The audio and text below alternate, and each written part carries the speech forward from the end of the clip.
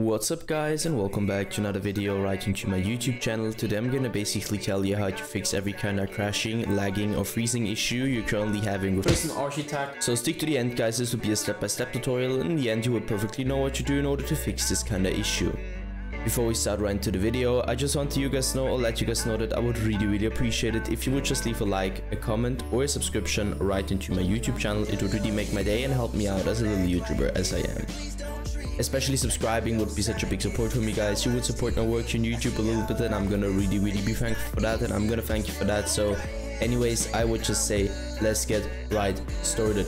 So the first step I would recommend doing for everybody is gonna be to navigate to the very bottom of your screen, where you're gonna right click your taskbar and open up your task manager.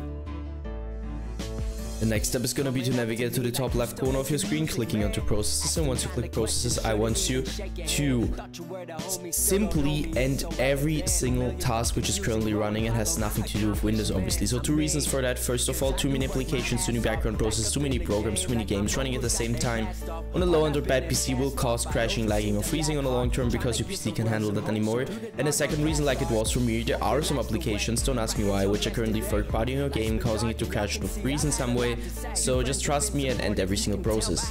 Once you're finished with that, I want you to enter Task Manager again, and afterwards search for an empty spot onto your monitor or your desktop. You're gonna right click and simply navigate to the very bottom where it says display settings. We're gonna hit that and stick around display, and the first step is gonna be to identify which your main monitor is, and obviously this just applies if you have more than one. So you're gonna hit identify and identify it. Once you're done with that, scroll down, go to scale and layout, where I want you to change the size of text apps and other items to 100% as recommended, and the display resolution should be the same as in game. So for example, if you have an in-game 720 by 1070, I also want you to apply this to your display resolution.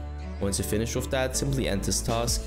Navigate to the bottom left corner of your screen, click into the Windows symbol, open up your settings, navigate right onto Update and Security and stick around Windows Update. Well, I want you to click into check for updates, because I know guys it's gonna sound a little bit basic, but trust me, updating every single driver you could possibly update on your PC will help you a lot with every kind of issue you're currently having, and also with crashing, lagging or freezing. So just trust me and download the latest version of Windows, and once you're finished with that, end this task. Navigate right onto your graphics card, driver, application, or use the browser for that, and download the latest version of your driver, just to provide the best possible performance in general for your PC. That's it for the video guys. I hope that I could actually help you out of this one. If it was like that, just leave a like, a comment or a subscription. I'm gonna really be thankful for that, and I'm gonna thank you for that. So anyways, I would just say have a nice day, see you at the next one, and bye.